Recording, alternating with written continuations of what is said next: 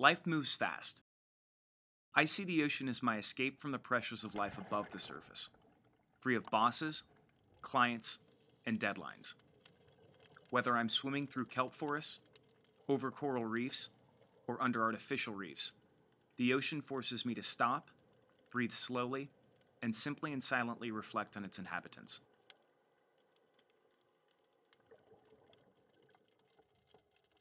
Like an egg yolk jellyfish pulsating through a kelp forest, or a scorpionfish masterfully disguised as a rock who's less excited to see me than I am him, or a starfish that's taken up residence on a foreign occupier, Blue Heron Bridge, or a spotted moray eel dancing for the camera,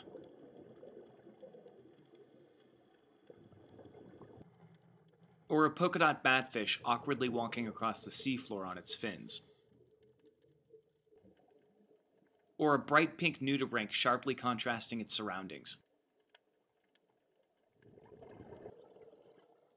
or a hammerhead cautiously cruising deep below the surface,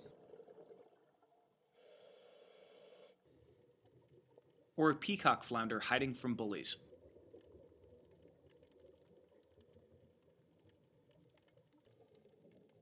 or, my personal favorite,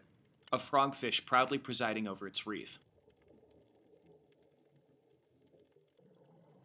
or a pufferfish and a school of snappers cruising along the reef, or a pampered fish with its own personal shrimp house cleaner.